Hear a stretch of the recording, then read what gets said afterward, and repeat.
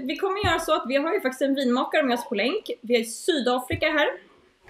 De har ju inte riktigt samma kanske wifi-uppkoppling på alla ställen, så att vår vinmakare, han har tagit sig till grannen för att kunna sända ordentligt. Så att vi tar oss igenom det och det ska bli jättekul. Jag har också jobbat på grafiken idag, kört lite overlays. Pappa har spelat in en slinga på gitarren till det här, så att det blir bättre och bättre för varje gång. Vi kommer då köra oss igenom så att vi kommer prata lite. Jag ska alldeles strax bjuda in Johan, vår vinmakare. Och för mig så är det väldigt speciellt. Det är så att för de som inte vet, så var jag i Sydafrika och hade praktik hos Johan Meyer i februari. Så jag var där i 3 veckor. Så det ska bli jättekul att prata med honom. Och det är första gången vi pratar så här över webben sen jag var där. Annars så kommer jag lägga in lite frågestunder och vi kommer guida oss igenom, och är det så att man har frågor så är det som vanligt bara att skriva i kommentarsfältet. Tala jättegärna om hur många ni är som tittar. Det är alltid intressant att veta eftersom jag ser enheter live. Jag ser inte hur många man faktiskt är som tittar. Till den här provningen så gjorde jag så att jag pratade ihop mig med importören Wine Rebels ifall de kunde sätta ihop en liten låda med vinerna vi ska prova idag. Och det har han gjort, 3 viner, så hålla jättegärna om ifall det är så att ni faktiskt har köpt vinerna också och prova dem med oss. Nog om mig, lite annan info som kan vara kul att veta. Exakt 1 år sedan idag så släppte vi Vinos app, så jag tycker att vi säger lite hurra för Vinos-appen.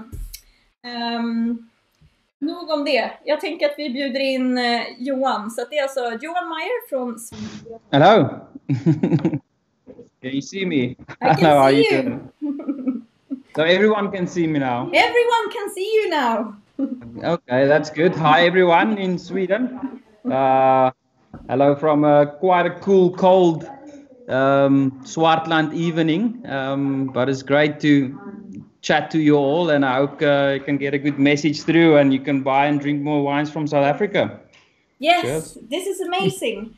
And this is really fun because when I was in South Africa in February, it was like 45 degrees. It was so hot, and now it's dark and cold at your place. How's the weather now? So it changed quite quickly. We actually had quite a late kind of autumn, and then autumn wasn't actually there. It was hot, and then all of a sudden it turned to 5 degrees Celsius type of.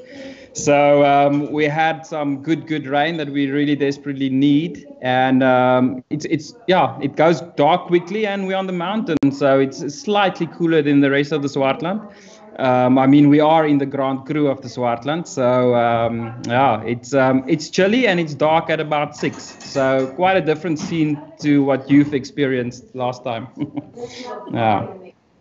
Big difference in the weather. But there's maybe a few people watching this tasting or this live stream that doesn't know who you are. So I'm thinking that we do a little bit of introduction about you. Who are you?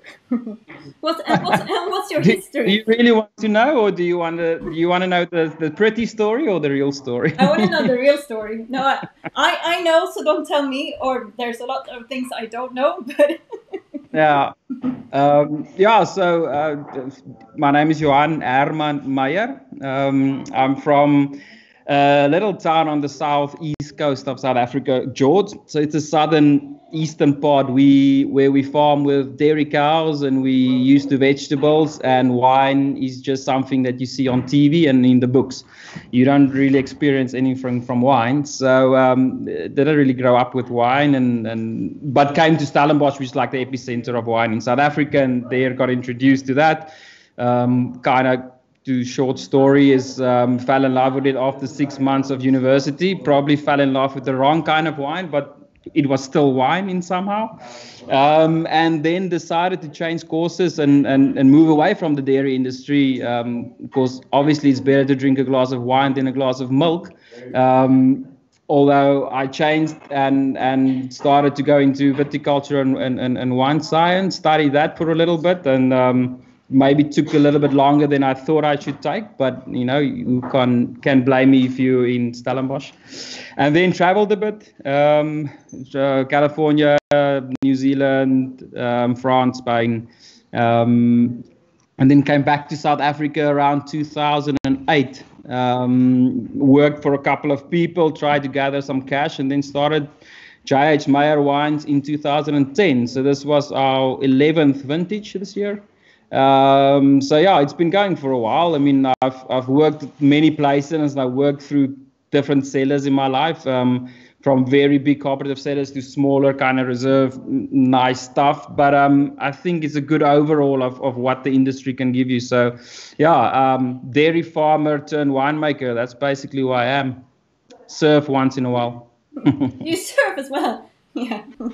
Yeah, we're not allowed to surf though, because apparently COVID does spread in water as well. So really? Our government said we're not allowed to surf.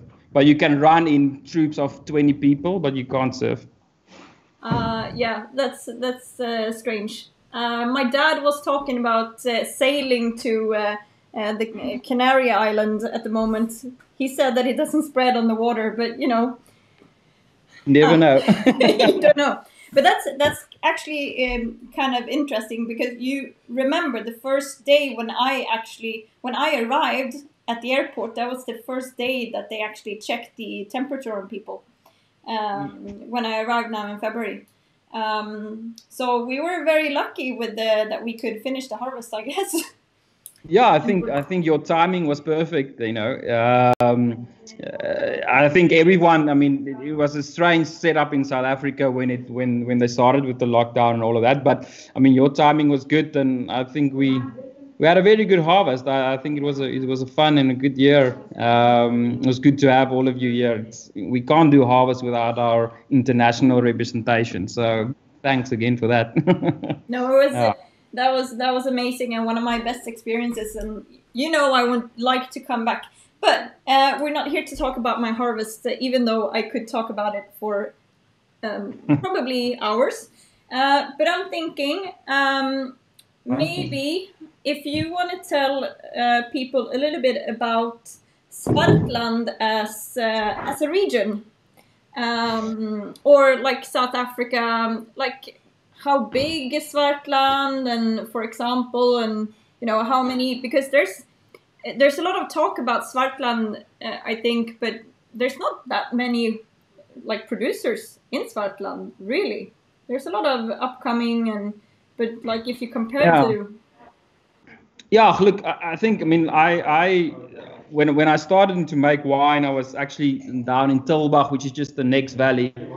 And in that time, I was working in California, and I always had a thing for Pinot Noir and Chardonnay. So when I started the Johan Meyer brand, which is focused on Pinot and Chardonnay, what we're going to taste tonight, I wasn't actually in the Swartland. I was friends with some of the guys from the Swartland, but I've never, I didn't make my wines there. It was in a different region and stuff.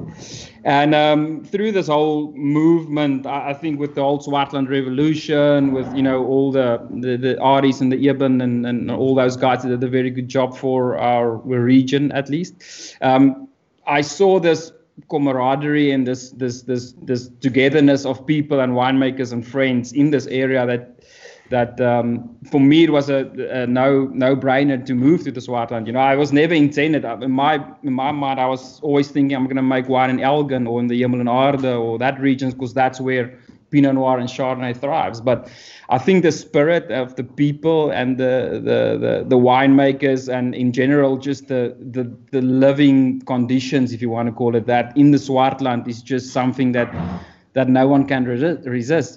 So it's a big place. It's a huge area. I think driving from the one end of the Swartland to the other end of the Swartland will probably take you 2 hours to drive. To put that in perspective, in Stellenbosch it takes you 20 minutes from the one side to the other side, the appellation. So it's a very big appellation, but it's an appellation that basically is covered by wheat fields. Not the smoking wheat, there's some, but more that you make flour and stuff of.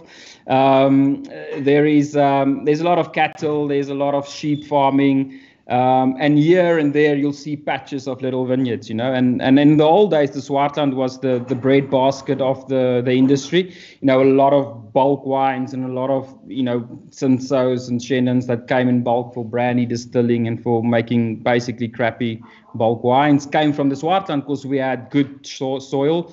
At that stage, it was still raining quite a bit in Swartland, I guess. So we have good crop overall, you know. But you know, that kind of faded away as soon as the prices dropped completely, and there's a lot of the co-product sellers that didn't really go forward in making wines and stuff, and they not even open these days anymore. But anyway, so it's a big region, and farmers used to plant vineyards here because there was nothing else they can do with the land. So if they can't farm with the sheep, or they can't farm with the weeds, or they can't farm with anything else, they plant a vineyard, you know, because it was easy. And back in the day, people planted where it was easy to get to, and there was water and this and that. So it's, in the old days, the Swartland was just, if I've got an open piece of land, I put a vineyard, I can make some little bit of bucks on the side, and that's it. So there was never a focus, or never a real, I want to say, in my opinion, a real lifestyle of wine in the Swartland. Wine was there, it was part of what we did, and was part of the whole industry, but it was not a lifestyle like in Stellenbosch, where everything was run around wine, and wine was everything, the estates and this and that. So but always good soils and always good terroir. And it's only lately, I mean, I think Eben is probably the guy that started everything in the up for Swartland in a good way, the Molyneux, Barnos, and those guys.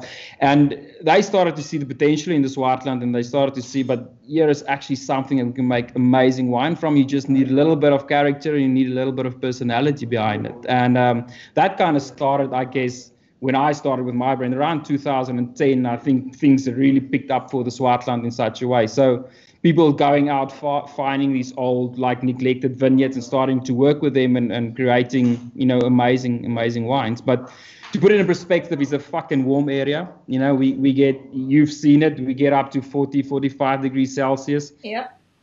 It's dry. We don't get any rain. I think in the last couple of seasons we had a drought as well. But you know, your average rainfall for the Swartland is about, you know, 350, 400 mils if you're lucky during the year, compared to Stellenbosch or Elgin, which is 1,200. So it's dry, it's warm, it's harsh conditions. You know, the farmers and the people aren't really equipped to farm vineyards, so they've got big tractors and they've got big equipment, and you know, everything is there's more of a challenge to farm grapes. We don't really struggle with like fungicides and those kind of things, but the other thing we've had, what we've got is the sun. And I think the most important about land is looking after your vines and see how to manage the sun in such a way. So big, gnarly, warm, dry, that's kind of what the Swartland is. But it's got amazing microclimate within this big region. I think that is something that we're exploring with, and that's why I am where I am today on the mountain, because I think within this huge region, appellation called Swartland, there's at least 5 different soil types, 5 different terroirs, 5 different microclimates. That puts it in perspective and saying, you know, does Swartland need to be covered over one area, or do we need to subdivide this area? You know, I think Swartland as the brand is a good thing, but I think you need to focus on smaller appellations and wards and subdivisions from this big appellation called Swartland. But amazing place, fucking great people, great wines, just the atmosphere and the, like I said, the camaraderie between winemakers in this area is just something that you can't replace anywhere in the world. Yeah, we're close to the ocean, and we live a very African style life. You know, we always say African time. If you've seen it, you know, if that's you can be glad that I was on time tonight. I was literally 2 minutes before I had to go live, I was downloading Skype. I was going to say, I was so nervous about this. I was like sitting here, it's like, he's not going to be in time. Never. So I was like, okay, we'll see if he comes. So yeah, I'm happy that you're here. A special time. Yeah. No, but this is, actually I have that as a topic later on in the tasting that we were going to talk about, because you work very hard at the moment to make, because you're on the mountain called Picketberg. Or in a place, and you are working very, very hard to make that as like so you can put that on the bottles. Yeah. Maybe we can take that now, since we're talking so much about Swartland, as like all the different climates, because you live. We can take it quick, because with your wines now, for me, that I've seen that you drive around for hours to pick your grapes during harvest, but now you've actually planted your vineyards, and me and Nicole did the first harvest, and It's tasting fucking good, huh? I mean, I opened a bottle the other day, and it's really, you did a good job. will be a very expensive bottle, but you planted Sauvignon Blanc on a place where some like no one else probably would, because you did all this research. And I remember, like, so when we talked in the car, and you told me about all these like people that what they planted before back in the days, and now all this with old vines, old vineyards, and maybe vineyards that are planted not like grapes, not in the perfect soil and stuff like that. And I think that's like for you, like putting Piketberg is different from another place in Swartland. Yeah, no, for sure. I mean, they put it in. There's four mountains in the Swartland that's quite serious. You got you get the Paardeberg Mountain, which is where all the guys are. So that's the granite soils. Ebensari, Adi, Jurgen from Interlego. There's a couple of guys that's based in that area. That's kind of the main mountain that everybody knows, everybody talk about, and the Paardeberg is kind of where everybody runs to. But then you move up north from there, and you get the Rebecca Steel, which is the Riebeek Mountain, which is more focused on schist soils. So it's completely different, and they're about a 20-minute drive from each other, but it's complete different terroir, complete different soil. Microclimate is different, different aspect, everything. Then you go a little bit more north from there, and you get the Moeresberg or Koringberg, which is more clay. Those red soils you see when you were driving, like really red clay soils. So focused on heavy clay-based soils. And then you go even north from there, and then you reach us, which is the Piketberg, and we completely different again, going into sandstone soil. So you got the four main soil types, which is the granite, the schist, the clay, and the sandstone. And the more north you go, the more it kind of changes in a way. And for me, what I've always said, and to come back to my first story, is I focus on Pinot Noir and Chardonnay. For me, that's a love affair that I picked up about 12 years ago, and I wouldn't leave it, So for me, being in the Swartland, I still want to make those varieties. And to have those varieties, you need cool climate, you need altitude, you need enough rainfall, you need certain facing slopes. There's a lot of aspects you have to look at before you can plant things like that. And I've been looking far and wide, and somehow I found this place in the Swartland. I never thought I would make these kind of varieties in the Swartland, but we surf a lot in Elandsbaai, which is just down the road from here, basically. And we always used to drive, me and Jurgen used to drive past the mountain, and always thinking, there's something going on up there, and we have to go look. And as you drive up in the mountain, and you can confess to that, you drive up and you drive into this kind of green, foresty, you're driving into Elgin, right in the heart of the Swartland, and to see that, and to see the landscape, and to see the growth and stuff, you already realize like there's something special here. So just to come to the area, we bought the place in 2016, and then we put up a weather station and tracking the weather for the last 4 years before we planted, which was last year. And just to give you an example, and for the people listening that might know a little bit of South Africa and where Pinot Noir and Chardonnay actually grows, is the Hemel en Aarde. That's kind of the thing that everybody go to. If you talk Pinot Chard, you go Hemel en Aarde in South Africa. And to give you an example of temperatures, I just got the latest statistics. That English words went out of my mouth. But statistika, if I can say it in Afrikaans. It's statistik in Swedish, so it's almost the same. Yeah, so what I got from the weather station, and I give you an example. So you saw how hot it was this year. Yeah. So our average day temperature in December was 18.5 degrees Celsius. Our nighttime average temperature in December was 7 degrees Celsius. Whoa. January was really hot. January is not the hottest, but February is the hottest, but January is quite hot. January. Average day temperature for January, 19.8, so still below 20. Average nighttime temperature, 7.9 for the Piketberg. February, which is the hottest month in South Africa in all the regions. In Swartland, it gets really hot. I mean, you were here and you saw the temperatures and you saw what happens. Average day temperature for the hottest month in the summertime up here, 21.4 degrees Celsius. Nighttime temperature, 8.9 degrees Celsius. So if you look at that, if you just look at that and you look at, because I get all the regions, I get like a overall, because I deal with fruit farmers and they give me all this info. If you look at that statistic, we about 2 degrees cooler than Hermanus and about 3 to 4 degrees cooler average than Elgin. So now you take that and you say, yeah, Swartland is Swartland, but now you're going 800 meters altitude. You're going on a climate that's completely different from the rest of the Swartland. And just looking at that is something that you know, what does a grape want? The thing is with Elgin and with the Yemlin Order, they got humidity and they've got these temperatures. It's cooler temperatures, but it comes with rain and comes with humidity. And grapes doesn't like rain and humidity in growing season. What we have is dry, warm-ish days and ice cold nights. I mean, we were laughing so at you guys that come from Sweden and Austria and Canada, and you come here and you wear jackets at night. It's like, what the fuck? You're coming from minus 25 degrees and you come wear a jacket in the Swartland in summertime, you know? But it's something like that you can see, you know, that day-night fluctuation, which is amazing for grapes, and it's amazing for Pinot Noir, for Chardonnay, for Sauvignon. So it's just taking the weather on its own. It's a cool climate region. Taking the soils, we're quite different from the rest. We sit with more the sandstone soils. Coffee clip, which is like the ferrocrit soil, is quite big up here.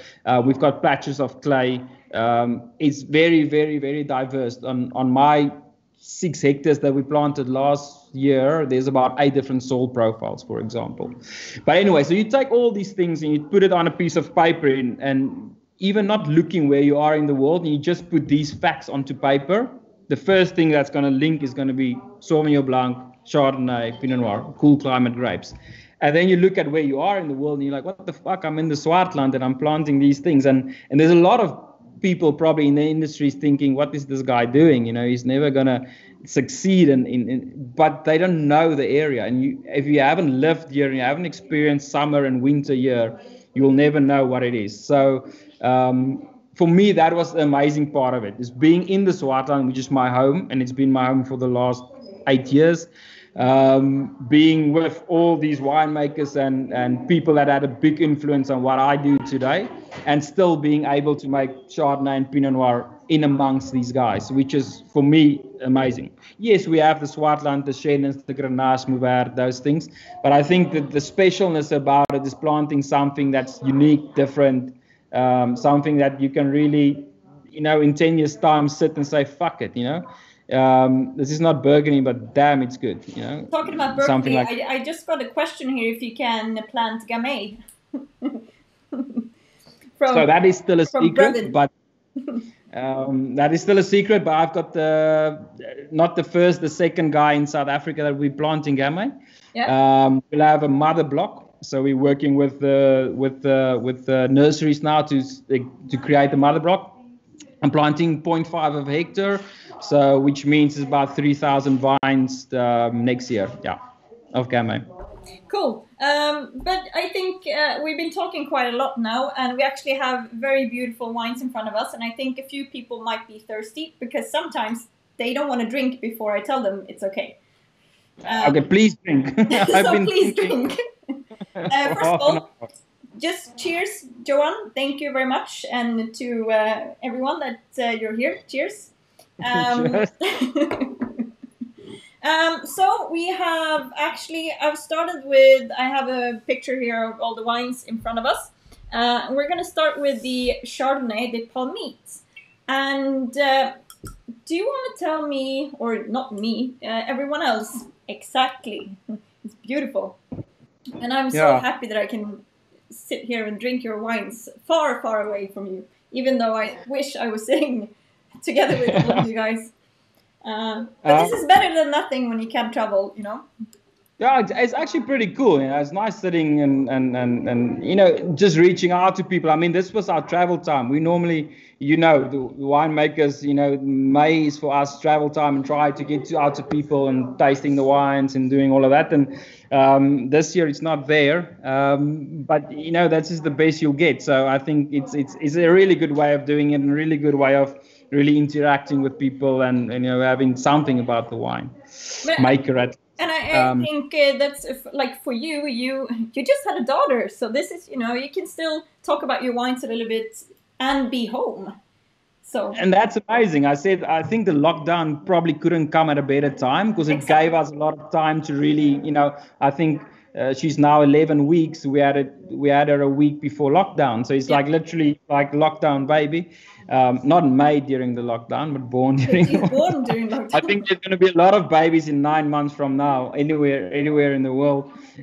But anyway, so it was a great time to be there, and you know, it's kind of, it's a blessing in disguise in that way, you know, that you can't travel, but you can be still there with the people in Norway or Sweden or Japan or wherever I go, you know. So that's a great thing to have that at least. So. Okay. But anyway, palmit. Everyone's got some of the palmit in their glass. This is the 2018 vintage. I'm not very technical when it comes to tasting wines and explaining wines. For me, it's more about, and if you look at the name of the wine, it says palmit. So that's the name of the vineyard, or the name where the vineyard grows, at least. That's a river kind of just passing through the vineyard or next to the vineyard. It's called the Palmit River.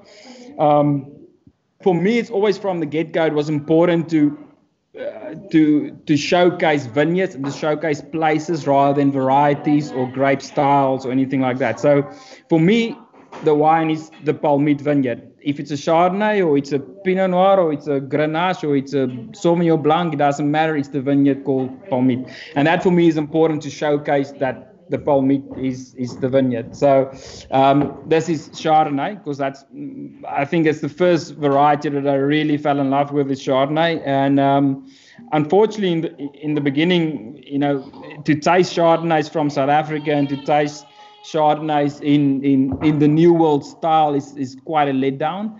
I think a lot of people mistake it from, you know, you're missing the point that you want to taste grape. And for me, it's always very, very important from day one is I want people to taste Chardonnay, the grape, and not a made wine. You know, you want to taste what the grape tastes like from that certain area.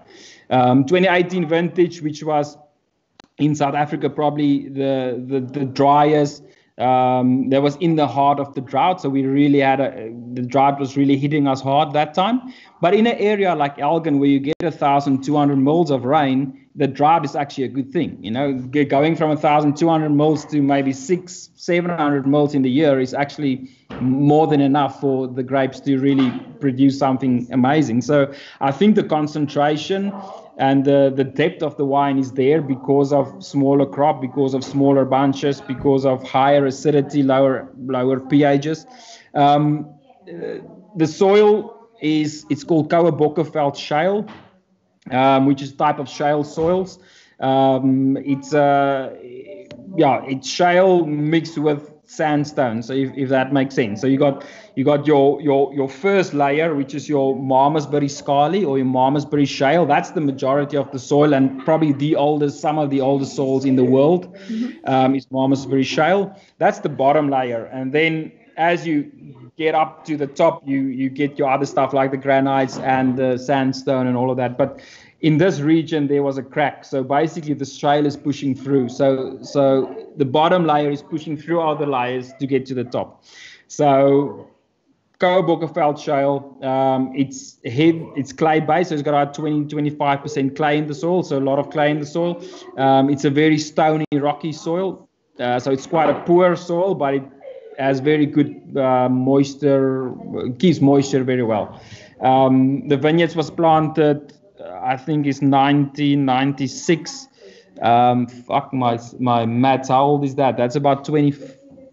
4 years old or something, something like that. So it's the vineyards are not that old. I think they're some of the older vineyards in the Elgin region. So Elgin is on the southeast coast of South Africa. So when you take the Swartland, we're on the west coast, and you go southeast, you head more towards the Pacific side, the Indian side, and that is the Indian Ocean. So Yep. that is the eastern side of South Africa, basically.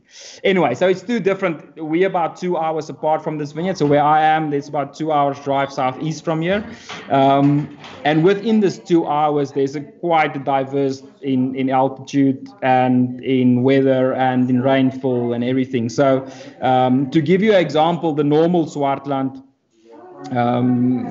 on days like this, we'll have 40 degrees in the Swartland, you'll drive to Elgin and it's 28 degrees Celsius. So, there's normally like a 10 to 12 degrees Celsius difference. So much cooler, high rainfall, like 3 times the rainfall we get in the Swartland. The vineyards are all trailers on the Geo system. So I think with Chardonnay and with Pinot Noir, they just like to be trailers. They quite, they don't really grow the wild and bush vine because they're not that strong growers like a Grenache, for example. So all trailers, everything farmed. We've been farming this organically since 2012. So it's been going on for quite a while. It's my first vineyard I work with. So this is the first vintage I did was 2010 of this, actually. It was the first vineyard I started with. And we've been putting a lot of effort. We're putting a lot of time. But through that all, unfortunately, in 3 years' time, I'm going to stop working with this vineyard and only work with the Chardonnay on the farm. But again, coming to the farm, then I was looking for places where I can find Bockerveld shale, where I can find sandstone, where I can find these conditions that I have with this vineyard, because I know it works pretty well with Chardonnay, but within the heart of the Swartland. So that was kind of the mindset behind it. But just quickly on the wine, it comes in, we press it, nothing added from the get-go. This particular wine was about 50% concrete fermentation, and 50% old barrels. I did have a little bit of extra money, so I've got about 10% new oak. It's my first time I use new oak on my wine. But I mean, why not if you got a couple of extra bucks in the bank? So 10% new oak, 50% oak, 50% concrete. It sits in there for around about 12 to 14 months on the lease, not moving it. So we worked very oxidatively before ferment. So the juice kind of turns like brown, like tea, basically. And then the fermentation starts and it goes into this reductive state. So oxidative before fermentation and very, very reductive after ferment, still bottling. So let's say 14 months on the lease, rack it off, straight into a tank. Depending on the vintage, I'll add sulfur or not. 2018, no sulfur added, so the total sulfur is probably like 8. Sits in a tank for a week or 2 and then straight to bottle. So it's literally fermented grape juice, spends 14 months in a tank or in a barrel, and it goes to bottle. So not adding things and not taking things away. And I want the purity of Chardonnay. Yes, Chardonnay is a grape that's more showy. It's automatically Chardonnay is something that's more, it's got his nose in the air. It's got a little bit more of a perm in his hair. It's just got that kind of spirit of something that's more classic. So automatically the wine comes front as more classical style, although it's completely natural without any additions. So it's pretty cool, and that's what I love about this grape. I do love the funky stuff. I do love the cloudy and the weird and the weird Swartland stuff, but I do like the classical stuff as well. So for me, being able to make a wine with a 3.19 pH, that's why the wine is so classical and clean, is amazing. I want to do that, but I want to showcase people that this wine can stand next to any classical Chardonnay and will be great. It doesn't stand out to be a natural weird wine. It's just a classical, good, balanced Chardonnay. So, that's what I really love with this wine, because it's so classical. And we talked about your wines when I were at your place, and some of them are like mistaken definitely for like Burgundy or even we had one of yours that could have been wine from Jura, that style, and there were when you taste them a little bit. So, and this is as natural as it can get, and I think that's something that people need to understand about the natural part as well, because if we're before we go into the red wines, I just want to show people, because we're not having this in the tasting today, but you make other brands as well. You make, so you have J.H. Meyer, that we have your signature wine, which is like the more elegant style Pinot and Chardonnay. But then you have Maderoc, which is a totally different style. Like, can you just explain a little bit, like, why you have the three different, like the different labels, and a little bit about this type of winemaking? Yeah, look, I think it's like having children. They all got their own personalities, and they're all, persons change, and it's different, and they treat it the same way. I mean, if you've got 3 children, you brought them up the same way, they're going to be different because their personalities are different. And that's what I always say with the grapes. Chardonnay is one of those grapes it's the same winemaker, it's the same cellar, it's the same everything, is just a different grape, so it will be more classical. And that's the thing with the Swartland stuff. So in Swartland we have higher temperatures, so automatically we have higher pHs, so automatically we have more instability, so a little bit of cloudiness or a little bit of funkiness or anything like that. But it's the same principle, it's the same focus and the same mindset. So Maderoc is my Swartland project, that we work on, focusing on Swartland and focusing on alternative styles, like skin contact and carbonics and different fermentations, and that's kind of the fun range, if you want to put it that way. It's something that we can experiment with, and I think the name Swartland backs us a lot in that. Weird to say it, but people expect something fun and weird from the Swartland, even though you can make beautiful classical wines. But there's that little bit of expectation these days within the wine industry that they think Swartland, yes, it's okay for a Swartland wine to be funky, but if I make a funky wine from Elgin, they're going to say, what the fuck? Yeah. So for me, that's kind of my artistical side, I guess, that's more into those wines. But it's the same style, it's the same mindset, it's the same focus. The vineyards change. The grapes composition changed, but it's the same philosophy behind it. So I think with the labels and with the wine, everything, it's just something that's more artistic. If you compare the J.H. Meyer to the Maderoc, the Maderoc is more artistic and the J.H. Meyer is more classical. And there's wine drinkers across the world. I mean, a lot of people love the J.H. Meyer and don't like the Maderoc, and vice versa. You got that kind of. And that's the amazing thing about wine, that everybody has different tastes and styles and things like that. But for me, the Swartland was always the thing where I can a little bit let my hair loose. You remember when it was still long? Yes. So when I just loosen it, and that's Swartland. And when I look like this, I'm tasting J.H. Meyer. So that's why. So I'm very happy that you cut your hair just for today. But especially for tasting. Especially for this tasting. But I just need to show you, because we had something really fun going on when I visited, and that was actually your new tanks came in.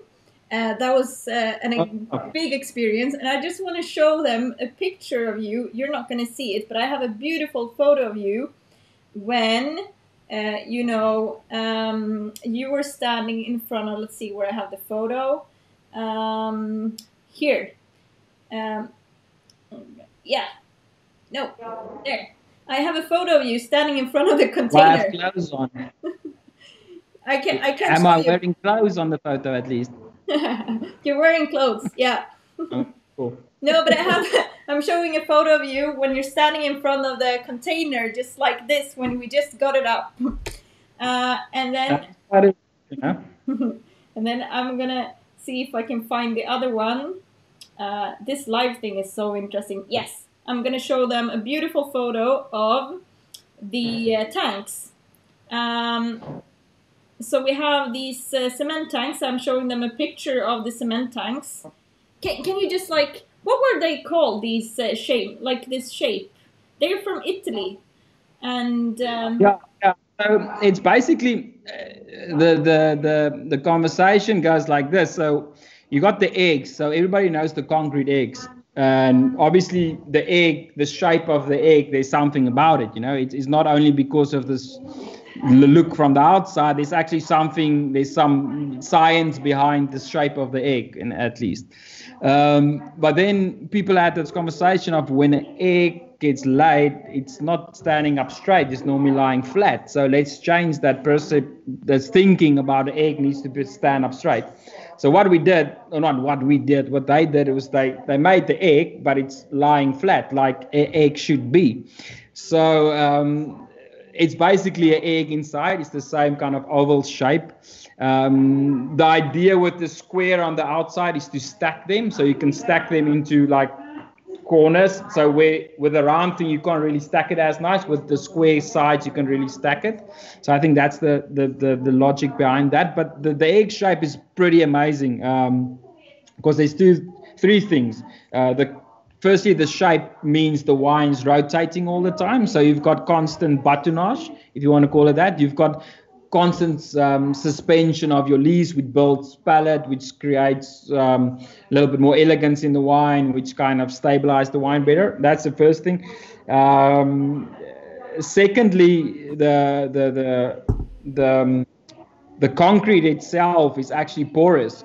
So it gives the same effect that we'll get out of wooden barrel, but not the taste of tannins or oak or anything like that. So you got that oxygen entering the wines very slowly, but there's no, tannin or oat extract or anything like that. And then thirdly is the thickness. You saw how thick they are and how fucking heavy. I mean, one of those tanks is probably like 3.5 tons, and you saw the whole process getting it in there. So because it's so thick, your temperature are very regulated. So you've got very consistent temperature. And if you think about wine, if you want to age wine well, you need to do consistent temperature. If you want to sit at 15 degrees Celsius, you want to keep it there constant. So fluctuation isn't good. So that's the three main reasons for concrete and then the egg shape at the end of it. So those are basically the natural eggs. They're lying flat and not on their heads. So basically, I got a question here from someone watching, and he asked if the ferment temperatures are controlled, and I guess you just answered that question with the tanks a little bit. Yeah, it's.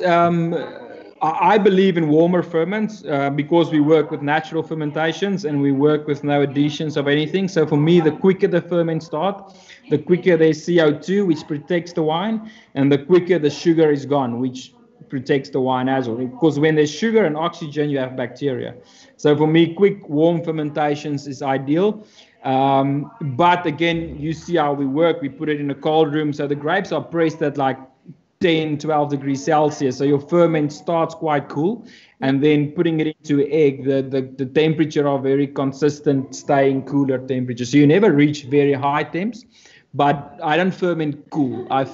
My whites will ferment at like 22, 23 degrees Celsius, which is warm for white wine in the modern style of winemaking. Yeah. Should we continue we actually have 2 red wines and we're just talking, you and me here. We have 2 Pinot Noirs.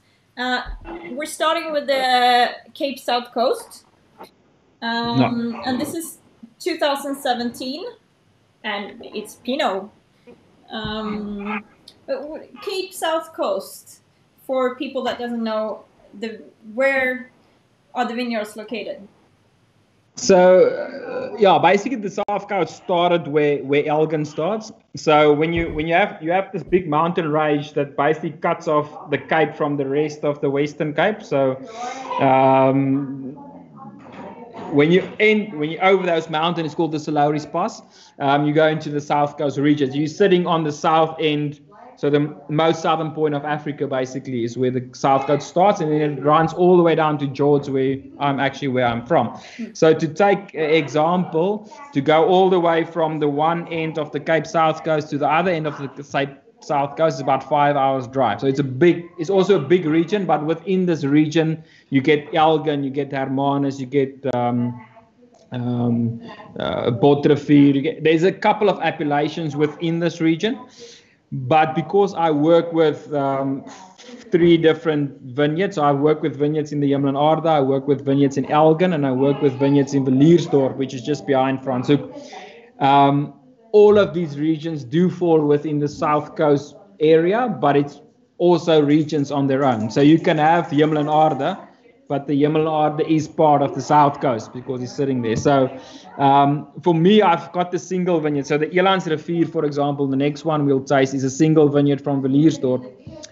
But that forms part of the Cape South Coast, and that forms part of the wine that we're drinking now. So my idea was always to have the single vineyards the best possible. So when you work with the wines, you always get, let's for example say I make 20 barrels of each, and then we select barrels. So you'll see with the Elands River, for example, it's only 1,443 bottles that's been selected. So I choose the best barrels that for me is the best representation of the site, and then I use that for the single vineyard, and then whatever is left of that will go into the South Coast.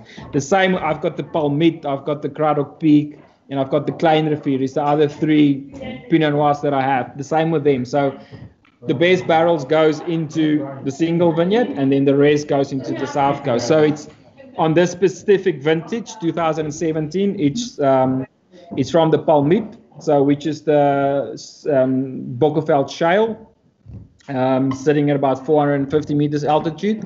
Then it's the Elandsrivier, which is the sandstone, sitting at about 720 meters altitude. And then it's the Kleinrivier, which is the Aarde, which is more clay-based, clay shale-based soils at about 350 altitude. So they're all different altitudes. They're all different terroir at the end of the day, but all Pinot Noir, all the 115 Dijon, so Burgundian clone. They all fermented 100% whole bunch. So like you've seen in my cellar, I don't own a destemmer because I think it's too much work to fucking clean that thing after a day. So I agree. just chucking in the grapes and getting some dirty Swedish feet in there is for me more idyllic. So everything whole bunch fermentation, everything spends about, depending on the vintage, but anything from 8, sometimes 9 weeks on the skins. This particular year, 2017, was about 8 weeks skin contact, stems and everything.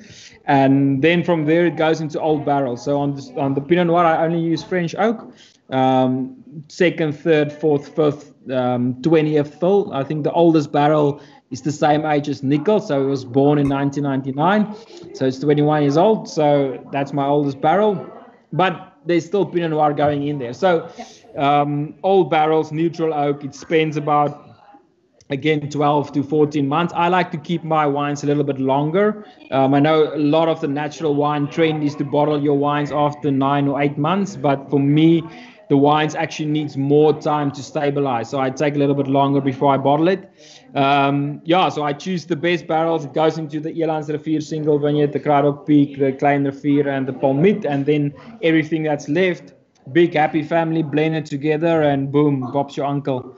The main thing about this one was no sulfur. I don't know if you guys can see on there's like a little stamp that says no sulfur. So the main thing about this was to be able to create a wine without adding any sulfur. But the thing is, what I try to do here is to have a wine that I can bottle and sell faster, because sending wine overseas is always a thing when there's not sulfur added. So with the Elandsrivier, the Palmit, the single vineyards, I do add like 10 to 15 parts depending on the vintage. But on this one, it was like, okay, let's add nothing and get to sell it within 2 years or a year rather. Where the Elandsrivier and those things, I tend to say, keep it for 5, keep it for 10, whatever years, because it can handle it. Where this one is something that I want to move faster, if you want to put it that way. But it's got all the elements of a good Pinot Noir. It's got the grippiness, it's got that tannic bite, it's very earthy vibe to it. It's all the best, it's a little bit of everything from the single vineyard. So it's still properly farmed.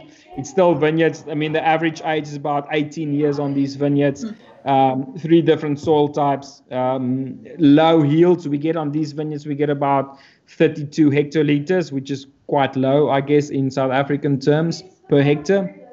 And still, again, the same principle. It's just something that I thought, let's do something fun with it, rather than too serious.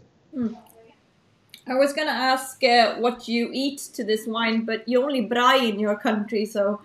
So anything you can put on a barbecue, that will eat with us, you know. Anything you can put on fire. I always joke and I said, you know, the best dish I've had with all of these wines is instant noodles. You know, if you want to go fancy, you can always braai a steak. But 2-minute noodles, we call it in South Africa, is the best comparison with all of the wines. But yeah, anything you can grill on the fire, that works well with it. Maybe I should eat the wines is also, sorry, the wines is made, the drinkability of a wine is very important to me. So I always look at drinkability when you make a wine. And if I can't drink a wine, I can't sell a wine. So I always look, can I drink it? Do I like it? Yes, and then I sell it. You know, fuck the rest. You know, at the end of the day, it's something that I need to be proud of and that I need to sell. And when I'm at a table or when I'm at a party or at a braai or wherever, I want to drink wine that refreshes me. I want to drink wine that gives me energy. And so wine needs to be an upper and not a downer. And a lot of this old New World wines is too rich, too alcoholic, too overworked, and it's literally you drink a glass and it's like, fuck it, you know, I'm going to bed and I'll cook with the rest tomorrow. But I want the wine that's refreshing, and you'll see on all the wines, acidity is quite high. I mean, the acidity is there, and that for me is super important. So acid is number one in wine, in my opinion, and you want something that's fresh and vibrant, and so it's not the classical red wine, eat it with red meat kind of thing, you know. This is amazing with fish. This is amazing with oysters. This is amazing with noodles. You know, it's something that's quite diverse, and it's for me, that is wine. Wine needs to be joined and drinked. You know, if I buy a bottle, I want to drink it. And I think that's I'm looking back to like dinners we had at your place, or like an evening your friends, other winemakers came over, and the only thing we were drinking were your wines from the beginning, like yours and everyone that brought a bottle of their own wine. And I think that's so important. Like if you make wine, you need to be proud and put it in front of your friends on a dinner. Like that's all. Exactly, and that is why we make wine. We make wine to drink it and to be proud about what we're drinking. And if I can't drink it, why make it? You know. So for me, making these wines, that's what I drink, and that's what I like to drink. And luckily, there's a lot of amazing people in this world that enjoy the wines with me. But there's some people that don't drink this style. There's some people that prefers, and that's all for their own. But I mean, I firstly look at what I drink, and if I can't drink a bottle of wine within half an hour, I don't bottle it. You know, if I can't have a wine that I say I can finish this wine within half an hour, I won't bottle it. So no, that's the style. Let's talk about Elandsrivje for a bit. What's it? Yeah. So first of all, what's the difference between these two? Except for, well, basically it's the other one's mixture, but they're made basically the same way? They make basically the same way. Obviously, the one we just had, it's got 2 other appellations in it. So the one we just had 3 different soil types. So sandstone, clay, and shale. That's the 3 soils, 3 different altitudes, where this one is one single vineyard. So single vineyard, sitting about 720 meters. It's mostly sandstone soil, so the same soil types that I've got where I'm now, basically. It's a very, very unique vineyard. It's basically behind France Hoek, up in the mountains.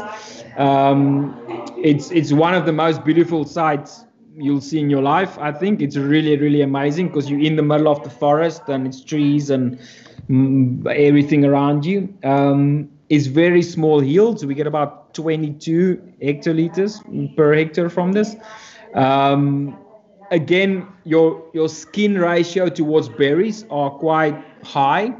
Not skin, your stem. So it's very, very concentrated small berries and very large stem. So you'll find that the wine is a little bit more grippy. There's a little bit more tannic taste to it. Yeah. But the savoriness of the wine is amazing. I think the wine's kind of, you know, that when you have a sip and you kind of salivate and it's like, I need to have another sip or I need to eat something with it. You know, that kind of sherbety vibe to it. And that's the idea behind it. But it's the same style. It's the same whole bunch of fermentations. You know, PGRs by feet once a day. Pressed with the basket press, goes into old barrels for about 12 to 14 months. I know how the press works. Yeah.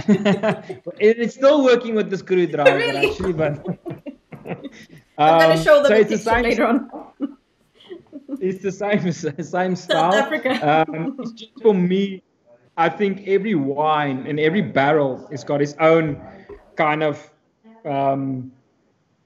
microclimate within the barrel. Even every barrel's got a different aspect that it brings to a wine, because there's bacteria, there's things that evolves it. It's and when I taste wines and I taste through it and I find barrels that for me is standing out and showcasing the site a bit better than others, I use it. So I try to choose out of, let's say, 10 barrels, I try to choose 4 of the barrels that showcase and represent the site the best for me, and that I'll bottle as the single vineyard. So Elandsrivier is the farm, is the name of the farm. Again, in South Africa, they always a fountain, always a river. That's the two things they always go to, because water is in the old days the way you mark a place. So if there's a river, it's called something river, or if there's a fountain, it's called something fountain. So that's kind of the way they were marking farms and places in South Africa those days. Anyway, so it's a river again. And it's really something. It's called Elands Kloof is the appellation, but it's something special. It's something different. There's 1 or 2, 3 winemakers making wines from there. It's quite special. And again, I mean, that was when I was working with this vineyard. For me, this was the one that I was looking for in buying land, and where I'm at now is the closest resemblance of what we're gonna have in Elandsrivier is the closest that we'll have what we have in Piketberg. So hopefully one day something like this we can produce. But yeah. So basically, like, to explain to people right now what you're doing during harvest, you're driving hours and hours every day during harvest to get grapes picked at different places, different spots and different vineyards and areas. But in a few years' time, you will take all your, you will have your vineyards planted at your own place, which is amazing, and it's such a nice place, and it will be amazing. Yeah, look, I think in South Africa, we've got the opportunity as younger guys. Look, I didn't grow up with wine. I didn't grow up in a family of wine. I came here and made my own kind of ways. But we've got this opportunity in South Africa to be anywhere in South Africa and buy grapes from anywhere you can find good enough grapes to work with. So we can work with a very diverse range of grapes, with terroirs, with areas, and I think that's amazing to be able to to do that. But it's also great to have your own vineyards. It's something about it. It's something about it, and we've talked about it so many times this harvest, about planting a vineyard, preparing a soil, leaving a legacy for the next generation. And I truly believe that's coming back to our other story about old wines. Yeah. I truly believe in old wines, and I believe there's very good ones, but there's very shitty ones as well. And then they're just riding the train about this vineyard is old, but this vineyard was probably not planted in the right way, wasn't planted for the right reasons, wasn't planted on the right clone, rootstock, soil, whatever. And for me, it's super important to plant with reason. Yeah.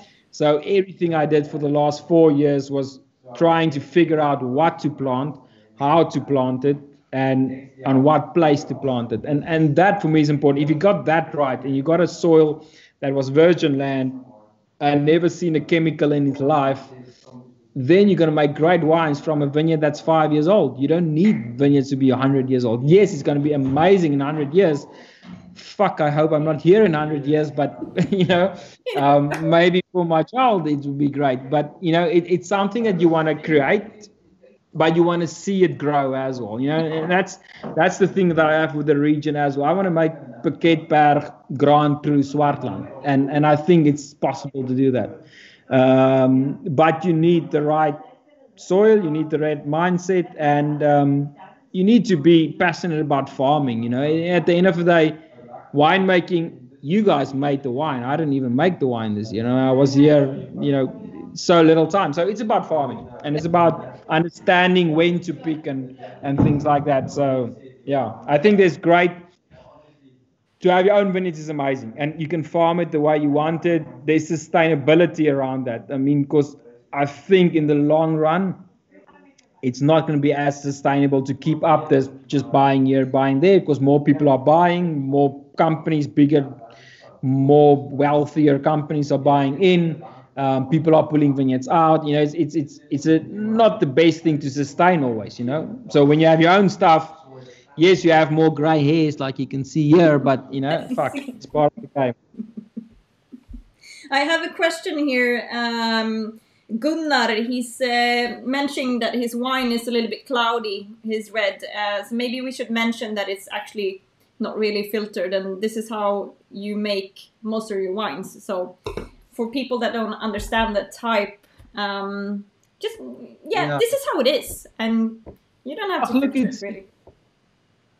Yeah, it depends. I mean, if you look at the Chardonnay, that's unfiltered and it's super clean. I don't know how you guys are, but my bottle are very clean. Mine is super clean. My Pinot Cape South is super clean, but the Irlands Riviera is a little bit cloudy, and I'm used to this, so I don't, you know, this is how I like it. Yeah, look, what it is, it's basically it's depending on the vintage again. So in the 2017, for example, our pHs might have been higher than we normally get in different years. So it gets a bit more technical, but if you think about pH, you think about stability. So the higher the pH, the more unstable, which means unstable proteins, which means cloudiness in wine.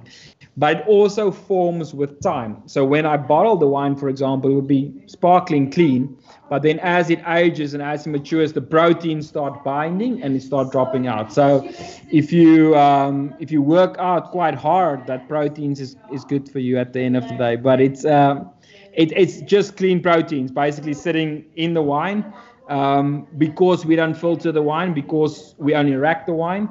I think the wines intends to be more unstable in look than it's your normal filtered and fined wine, basically. But you get years, you know, you'll take, I don't know, the 2016, for example, and it's sparkling clean. You know, that for me is the fun thing about wine, because then you're talking about vintage. Yeah. If you open a bottle of wine, you can actually say, just look at the cloudiness or look at the color of the wine. Automatically you see vintage, warm, dry, hard vintage, higher pH, more cloudy. Yeah. You know, things like that. So it's really wine. Yes, you want kind of consistent. I always say wine needs to be consistent in quality. Because people ask me, how do you keep consistency making wines in this natural way? And I always say the best way to do it is saying, I want consistent quality and representation of the vintage. So if you take a wine, that should represent the vintage. Yes, it's probably not as clean or not as spot on or perfect as the 2015 vintage, but it is the vintage, and that's what you're tasting. And I had this guy, I don't know if he's listening in, but Joseph, he's from Austria and Kamtal area, and he came to me in 2016 vintage, which was probably the worst vintage in the history in the last decade in South Africa, and the vintage before, the 15, was probably the best vintage we had in a decade in South Africa. And he came here and he was so let down, and he said, fuck, and he came in 16, he should have come in 15, it was a great vintage, and wara. And I told him, but that's not how you look at it. I mean, I think 16 is a much better year to come here, because then you see the struggles, then you see how to farm correctly, then you see how to, you know, get around things like drought and the sun and heat and things like that. It's much more technical working in a dry, warm, difficult vintage than working in a super easy, good vintage. So yes, when you drink the 16 now, you can feel it. I mean, you can feel that it was, I mean, we picked some grapes and it's like 48 degrees Celsius. I think the warmest we had, we were picking Cinsault one day, and it's like the second week of February. And at 10 a.m. in the morning was 52 degrees Celsius in 2016. Jesus. So, you know, those kind of things, when you open a bottle of Cinsault 2016 now, you think about that and you remember that and you taste it and you can see it in the wines. And for me, that is the perfect vintage, you know, is representing the vintage rather than trying to fake something that's not really it. So, yeah, I mean, wines can differ, maybe a little bit cloudier than others, but it's to everyone out there, it's all natural. It's just part of the wine.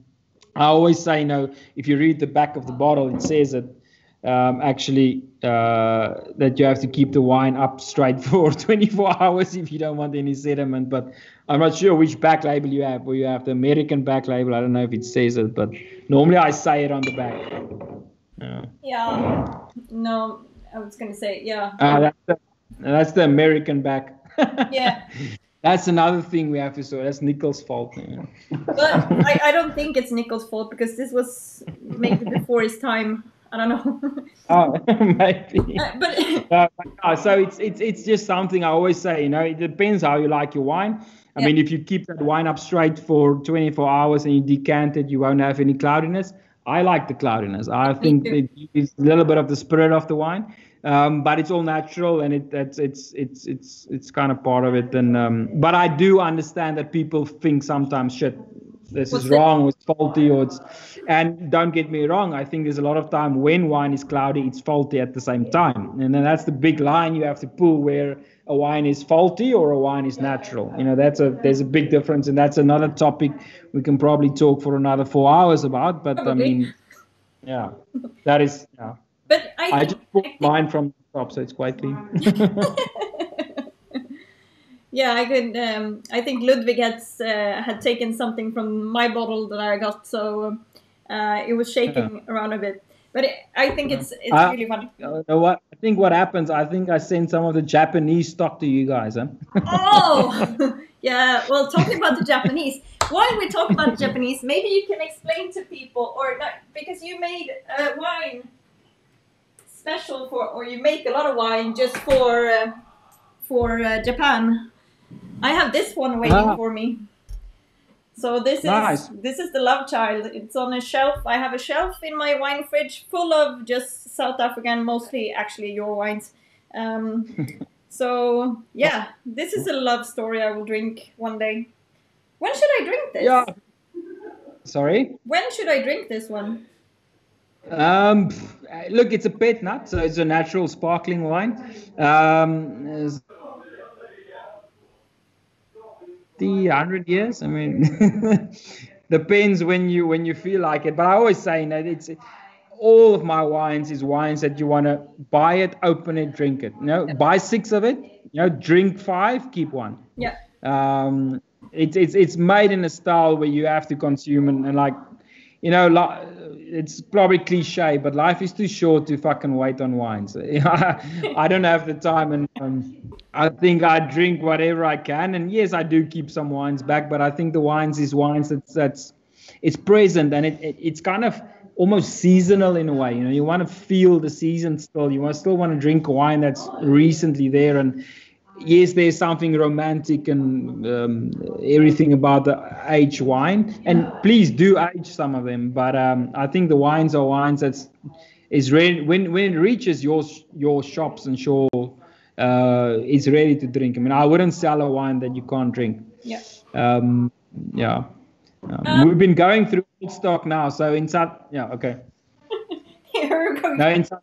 We're not allowed to sell any booze. I was gonna just take that as like a last topic. I'm gonna let people just, if you have questions for Johan, just please as every time I go, I talk too much and this streams are a little bit too long. But hey, it's fun, and I'm very, very happy to have a friend this time with me.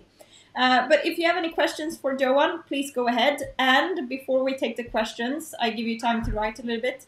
But I want to ask you, Johan, you just had a proper lockdown. If you compare to Sweden, we have been, shops are open, restaurants are open. I think we've been, very, very lucky in a way here in Sweden with this COVID, because we're still free to do basically almost whatever. Okay, we work from home, but comparing to how you've had it, can you tell us a little bit about lockdown and how you think this will actually, how it's been for the wine business, because it's pretty bad.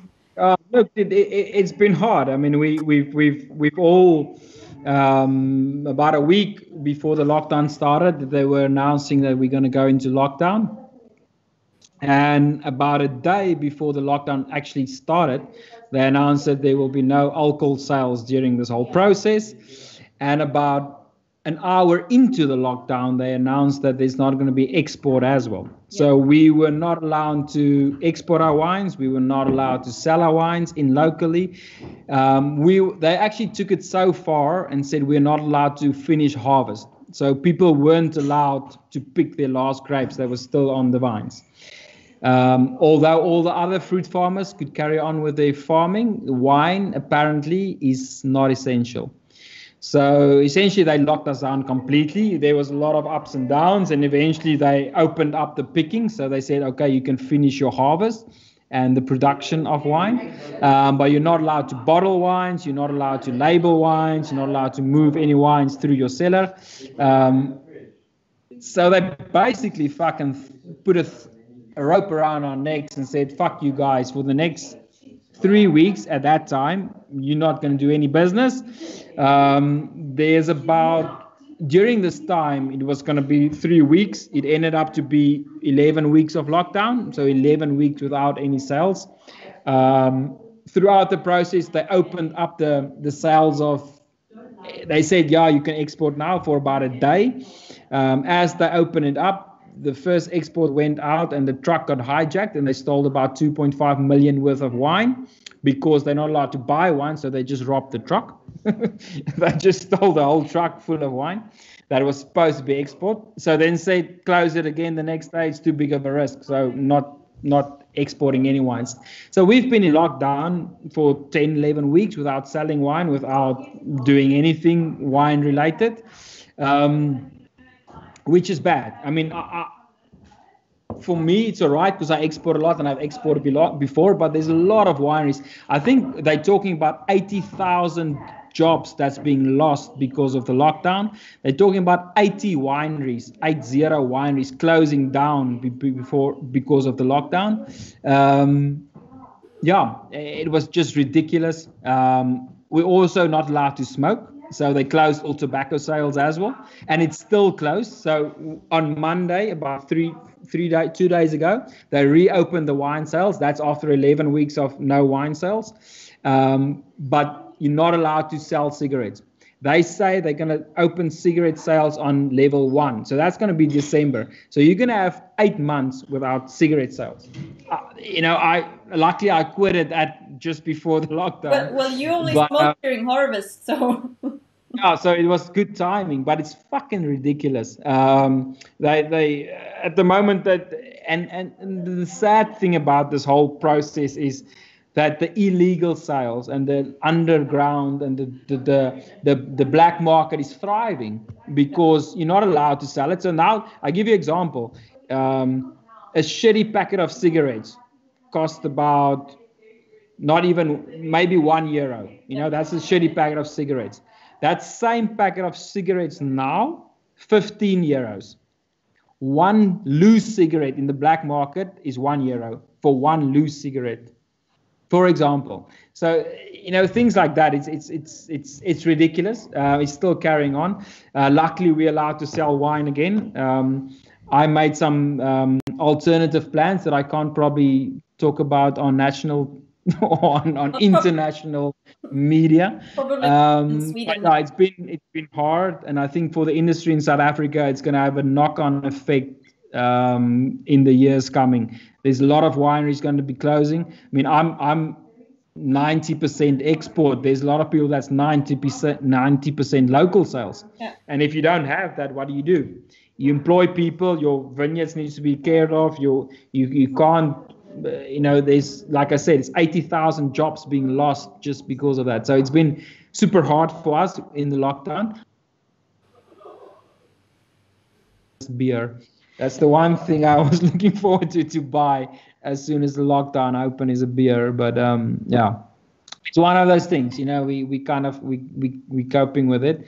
I'm, like I said, I've been making alternative plans, but I think there's a lot of wineries that's going to be in deep trouble in the few months coming, which is a sad thing, for the industry, just because of, something that doesn't make sense, and it's a power trip, I think. But that's politics, and I don't want to talk about that. So that's going to be a totally other another live stream about private politics. conversation, because then I can express myself. Yeah, we've Without had those. being- We've had those talks about Yeah. politics in South Africa. That's a whole other story. At least we've got good wines, good weather, and we're having a braai going on the outside, so that makes me happy. I'm gonna let you go and have your braai very soon. First, just a few questions. Well, this is very Yes. easy for me because, or actually, I had a question. When will the wines from Johan's vineyard come to Sweden? Well, I guess he's meaning the vineyards that you have planted at your place. But we have two importers working with your wines. We have Wine Rebels that we do this tasting together with today, that has J.H. Meyer, and then we have Wine Trade that has Mother Rock and Force Majeure. Yeah.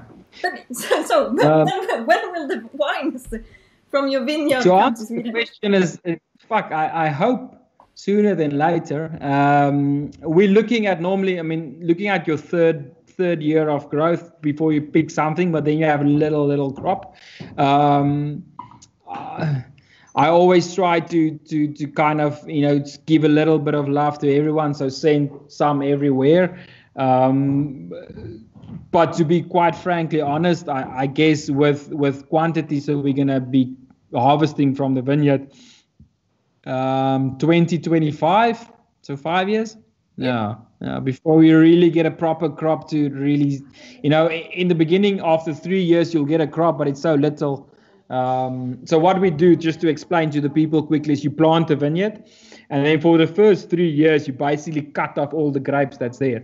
So you want your vineyard to push his energy and his energy into his growth. So the vineyard is growing to be a strong vineyard rather than pushing energy into a grape bunch to ripen it. So you pick the branches when they're still green, you cut them off. It's a fucking sad day when you do that. You cut them off and leave them, and then you let the vine grow rather than ripening grapes. So you do that for 3 seasons, and then you start the 4th season, you start picking grapes. You can do it in the 2nd year, but we try to get the grapes to get the vineyards to be set well in its place before we harvest any grapes. So then you harvest the grapes in year 4, and then it takes about a year to get it into bottle, and then another maybe a year to get there. So let's put a date on what is it now? It's the 3rd of June 2025. We'll have this tasting again, and we'll Sauvignon Blanc from the mountain. I have another question, and that is just like a guy that likes his Pinot Noir very elegant, and he asks if yours are a bit smoky and rough, or if they're elegant. And I would, well, you can talk about if they're what you think, but he's asking how do you get a Pinot Noir to become elegant in style? Look, again, it's your first thing and the most prominent thing is the vineyards, is the terroir. The way we make wine, because it's supernatural, is 90% is vineyard, and then the winemaking technique and style comes in. I do like to work with the stems, which gives the wines a little bit of a rougher edge in the beginning. We've been drinking lately of the library stock 2014, for example, which is 6 years old, which is, if I could, and if I had the fucking cash flow and money, I would have released the 2014 now and keep the wines 5-6 years before I release it, because yes, the 2017 is rougher around the edges. There's that smokiness from the stems. There is that tannic kind of acidic bite to it, but give this wine another 3 years and it's going to be amazing. So it's always difficult to say I'm making an elegant Pinot Noir, but when will it be elegant? So if you look at style, the wines are wines that probably needs a bit more time to be elegant and soft. In the beginning, it's more acidic and sherbety, and like I said, that kind of thirst quencher. When you're thirsty, you drink a glass and kind of you go for another, and that kind of thing. So I think by de-stemming the grapes, it will probably be a little bit more elegant as well. Mm-hmm. But for me, then you're throwing away 20% of your terroir, because there's a lot of the terroir that sits in the stems. You know, it's not only the berries, in my opinion. Yeah. So we try to find a balance, but yes, I do agree that this, if you look at the Elands Rivier, for example, 17 is a little bit more, the acidity is there, the tannins are there. We had the 14 I drank a week ago, and it's spot on. So it's difficult to please everyone, I guess, and it's difficult to get the wine at the perfect time. When is the perfect time to drink or sell it? Because a lot of people prefer this. A lot of people is asking for fresher, more acidic driven wines. Absolutely. So yeah, it's always a, I don't want to say a gamble, but it's always a thing where you said, you know, do you like your steak medium rare, or well done? You know, it's the same fucking story. You can't please everyone, so you're trying to do something in between. But like I said, I think the wines can age a bit. That's, yeah. But elegance come with time, and elegance come with farming. And I think destemming, to be honest, plays a big role as well. And we don't destem, so we need to find elegance in maceration and in aging. So, yeah. Okay. You need to eat soon, but I have one last question for you before we say goodbye for this time. How's Nicole's wine going? I know you want to ask him. Yes. Nicole, how's your pet going? Hello. How's your Natasha? If you mean my wine, you mean actually our wine, because you did the press for me. Well, I was standing on the side with the remote, with the pump. So no, it's not what it needs to be, but I think it has potential. We just had to pick it a week or so earlier. But I guess it was a good first attempt on my birthday. So yeah, thank you for your help. Only time will tell. Time will tell. Maybe we should age it for a couple of years. Maybe it will get better with age. Everything becomes better with age, Nicole. Yeah. Okay. I think something like that is a good example. I mean, you and that's why I always say, I think it's to understand and to find your specific style takes time. You know, it's not about a lot of, and that's the downside about South Africa, because it's so open to buy any grapes from anywhere. Everybody's making wine these days and trying to make, but if you don't understand your style, you don't understand what you want, you're never going to be satisfied. So, I mean, for Nicole to make a barrel now is great, but it's also a learning curve, and the first one will never be the perfect one. But it's a good stepping stone, saying this is the style and this is the approach, and the more you deal with a certain thing, the more you'll get to that style, and that's how I formed my style. I mean, if you look at my old 2010 2011 wines, it was classical, you know, it was big, full, riper style, which at that stage it was something that sold, and I liked it. But now I kind of found a balance where you can have both ends of the party, you know. So, but yeah, it's I guess it's a little bit more, and maybe a little bit more Jura-ish, you know, kind of lighter, acidic. That's what I love in wines. Yeah. So this was amazing to have you with us. Everyone that's been watching, please comment what you think about the wines, what you feel like. We haven't really been talking about flavors and aromas. Neither of us really does that, really. I think I prefer talking about the winemaking and the style and like the region, and that's why I have you here. You know, if people have the glass in front of them, then they can you know, feel it a little bit by themselves. But yeah. Look, I think there's a time and a place, but, you know, talking about, you can't, you know, a lot of times you're playing. So when I taste the wine and I say I taste raspberries, you automatically gonna taste raspberries because I said so. Exactly. I think a lot of time wine is about your personal experience in life. You know, we always joke about it, but, you know, when I taste the wine, I smell my Oma's fucking rusks in there, you know, because when I was little, we were sitting in the kitchen and my Oma was baking some rusk in the oven, and I had a certain smell of anise, which were there. and I can taste it in a lot of the Pinot Noirs, but I can't explain that to anyone. I can't say my wine tastes like my Oma's Rask, my grandma. So you can't. It's difficult to really tell people, look, this is what wine should taste like. You know, there's so many comments and so many things. You can guide people for sure. I think that is a good thing. But there's certain smells and tastes, because, you know, wine is probably one of the things that you use all your senses in. There's not a lot of things in life that you use everything from: sight, listen, smell, taste, feel. Everything is, you get everything in wine, and that you can't force, because people has different ways of growing up, people has different living conditions, and all of that plays a big role in what you're tasting tonight. Even the glass, I am about glasses, but even the glass is a big difference in taste and smell. So for me, really trying to talk about taste and smell is beyond the purpose, because you're not really, what I smell in my glass, which is obviously Zalta, it's different than you. I drink from Riedel because I'm sponsored by Riedel in this tasting. So he didn't say Zalta. Sorry. I'm sorry.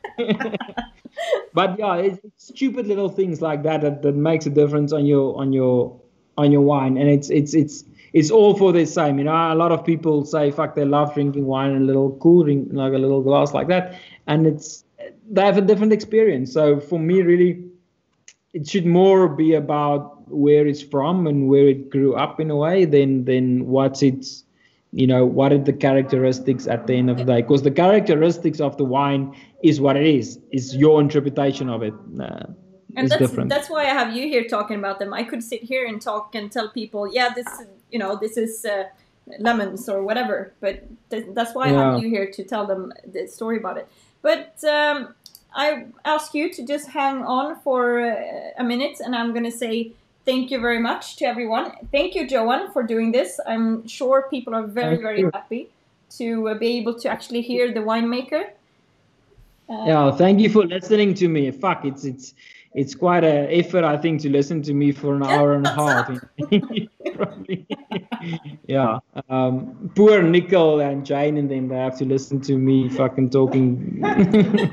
Yeah. Anyway, cool. Thanks for listening and thanks for joining. Thank you. I hope you enjoy the wines. And we hope to see you soon in Sweden. See you soon, and I hope you can come here. And I just ask you to hang on for a second while I say tack så jättemycket till allihopa för att ni tittade idag.